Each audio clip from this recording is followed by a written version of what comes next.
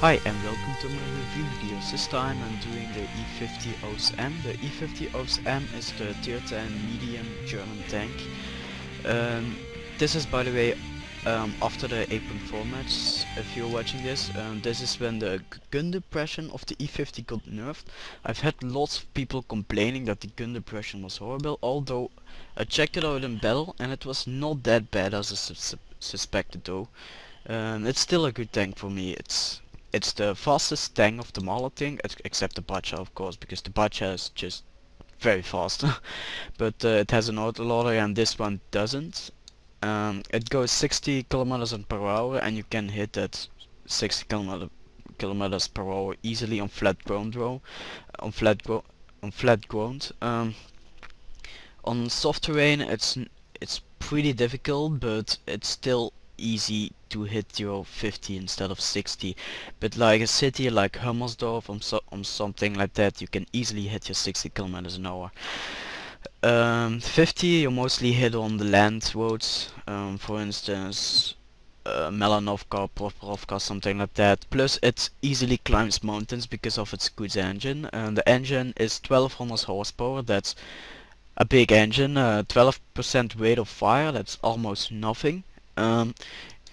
But what it does have is a good gun. It has the highest damage of all the medium tanks, except the new British, of course. The new British have more damage, but in the past it used to have the highest damage, 390 per shot, and that's the average. Sometimes it can be 500, sometimes it can be 200.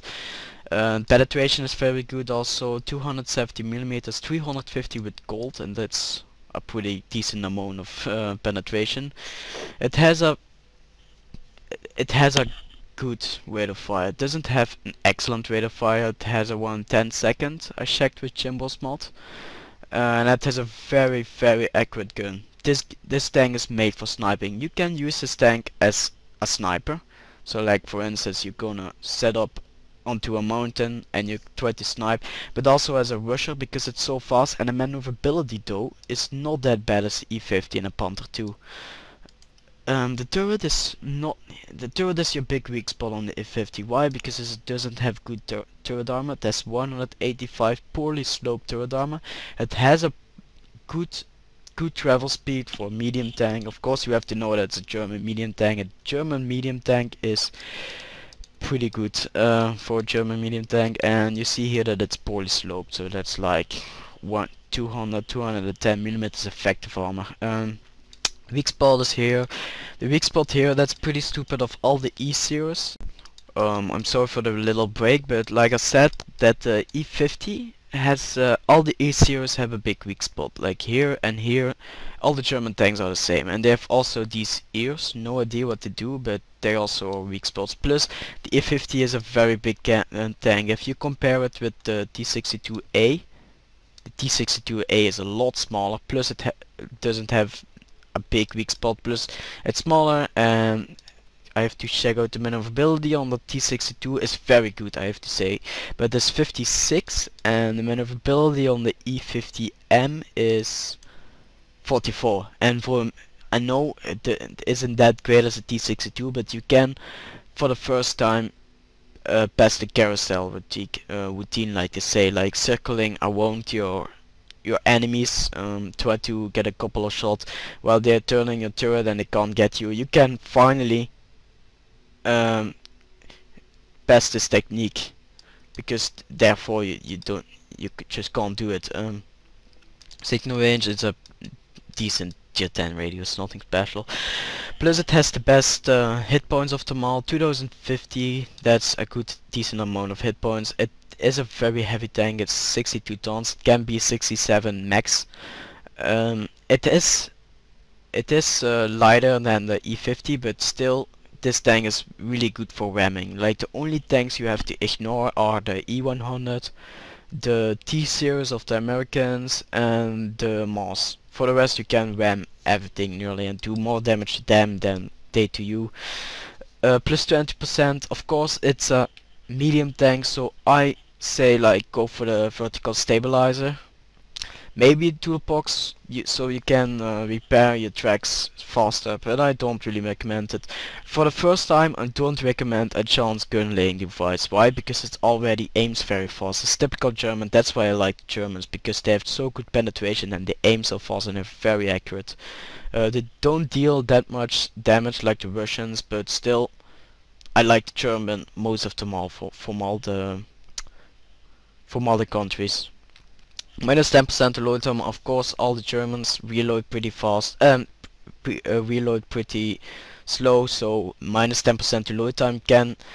I think it's around 12 to 11 rounds per minute without this, and I mean 12 to 11 seconds reload without this, and it is around 9 to 10 seconds with this. So that 2 seconds could save your life. Camouflage net, of course, camouflage net is pretty cheap and you can use this as a sniper. You can also mount it from other vehicles. What I recommend for you to use on this setup is not a lot of HE shells. The HE shells are actually more expensive, but I don't recommend actually a HE shell. Let's stack it up with AP, but I don't have the money to afford this, so I'm going to keep the HE, but wait 1 second. Here we go. And then 1 gold shell in case of emergencies. Plus the gold shells are not that expensive. It's only 6 gold. For tier 10 that's very cheap. So what you want to use on your commander is of course 6 cents. I'll always research 6 cents first. It's always handy on all tanks. Repairs, because you're gonna use it as a medium tank. Maybe camouflage net, but camouflage, but I don't really recommend it for you because mostly you rush this tank. You don't use it as a sniper. Although I recommend for you to use it as a sniper, but mostly you're using this as a rusher because it's a good medium tank. It has very good speed and it has decent maneuverability. Maybe recon can become handy because you're so fast you can do some spotting work. Eagle eye not, but that's it. What do you want to use here? This is the gunner, and you want to use here a lot. Like snapshot is the first thing you want to research on this tank. Armor, because the gun is so accurate. With armor you can still hold this gun accurate. Design target, not really. Deadeye maybe, because it's a medium tank and it reloads pretty fast, but if I were you, I only went like with snapshot and armor, that's it. What you want to use here is the driver. You nearly need everything. Like clutch braking is the first thing you want to research. This is always the first thing I want to research, because I drive this tank a lot. You're not standing still. And you need that clutch braking so you can turn faster around your enemies and increase your rotation speed. Like for instance smooth ride, and it's still the case, like I said for my E50 video, that you can't shoot enemies if you are on the move. It's just horrible. If you're on the move you can't hit anything, and I've had this so many times with the Germans. So that's why I say try to research smooth ride so you can actually hit them on the move. Controlled impact, because this tank is so heavy, and that's why I say go for controlled impact so you can do more damage to them. And off-road driving, of course. Off-road driving you need in sandy terrains. What you need here is extended signal range for the sniping, situational awareness you need for a higher view, so you can spot them easier. That's it on this tank. Maybe call for vengeance, but nah.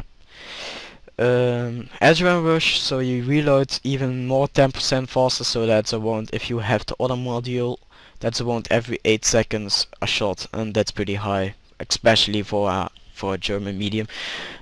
Safe storage, I think I've played around 20 to 30 barrels in this tank. I've never had that my ammo rack has hit it. I've had many more times with the Germans. And in Tentution you don't need that because mostly you're shooting AP shells in this tank, unless you're shooting golden clan wars, but I'm not going to research another skill just for to use in clan wars. But that's it in the garage, and I will see you in the gameplay. Alright, so welcome back to the gameplay. This is the E-50M battle, and as you see, yes, of course I'm top tier because I'm tier 10, but I'm placed with a lot of other tier 10s. But that's typical the case, like if you don't play a heavy tank, you mostly with the other tier 10s. Now what you see here is a speed test, like we're hitting 30 here, and we're riding over some rough terrain, and this is the city race. Yeah, the gun depression is not that bad like everyone said. Like I said from the garage, but the gun depression got nerfed 5 degrees, so it would be a little bit more realistic, because therefore it used to sit like if you're going down with your gun, sometimes you went into your hull, like a bit of glitching out, but Wargaming fixed it. And I have the feeling that they increased the turning speed of this tank, because the turning speed is pretty good. Or it is because I'm clutch breaking 100% research, but I don't know. I have the feeling that they buffed this tank with the turning speed. Like most people say that the most people say that the E-50M is not a good tank. They say it's the worst tier 10 medium of them all, but I like nearly every tank. Like, I actually like the Jagdpanzer 4, and the Jagdpanzer 4 was a very bad tank for everybody, but I like the tank. The only tank that I really hated to play was the B1. The B1 was just terrible. Now it's got buffed, it has a better maneuverability and speed, but still the penetration is the same, and if you're not top tier on your B1, it's just, you can't penetrate anything. I got destroyed in this battle, but I got 1250 XP of it. Because of the new update, for some reason I can't play my old replays again. So I had to do a match or two today. And I've got this one of my first match. I got 1250 XP. That's not bad. And you see here that the E100 turned his hull. And I'm sorry for not repairing my tracks, because I don't waste my my repair kit on the tracks. I nearly do it unless I know that I'm going to die unless I use my repair kit. But I've seen so many people using it on such stupid things, like for instance, like they don't want to wait 10 seconds and they use a repair kit, and with then they hit your ammo rack, or they hit your gunner, or they hit your cannon, and you have to use it, and you already have to use it on a stupid thing like the track. That's why I don't use the tracks. Enough talking shit, but you saw that the E100, its hull got turned towards me in a very good angle, but with the high penetration of this gun, I'd penetrate him in. Thanks to that, but I'm going to speed up this part because I'm nearly dead and I don't want it to take any damage. So this was just me camping. I missed and I've got hit it, but he bounced. And that I have to say also that the E50 got pretty good armor for tier 9, like 120mm sloped armor, but on tier 10 that armor doesn't really do a lot anymore. Enemy armor is damaged. And I'm trying to hide behind the E100, because it's like E100 is for me a fortress and wheel, and that's a tank where I also like the E100. Most people hate it, but it's my favorite tier 10 to play. I have a really high average XP, and I have most tank on this tank, on that tank. And I'm going to rush the tier 2, and then I saw that there was an E4 creeping towards me, and that E4 killed me. You will see it later. Like that one went right through. Get a couple of shots on the tier 2 to help my team. And also the ammunition cost is very expensive, so don't waste your shells on stupid things. Like the ammunition cost of an AP shell is 1250, and the ammunition cost of an HE shell is 2400. So that's a big difference. I mean, it's not a big difference. I mean, you can even shoot gold. And here I have a stupid mistake of me shooting over the T-34. That was very stupid. I'm sorry for that. And also, that you saw that I lost my mods. I have to re-download them again to the new update. And the E100 finished the T-34 off, but the E100 better went for the E4 because the E4 has killed me right now, one shot, and he got me. Bam. Okay, so this is the end of the replay. Normally you have to see now in the left corner a screenshot from my garage, how much XP I gained from that battle.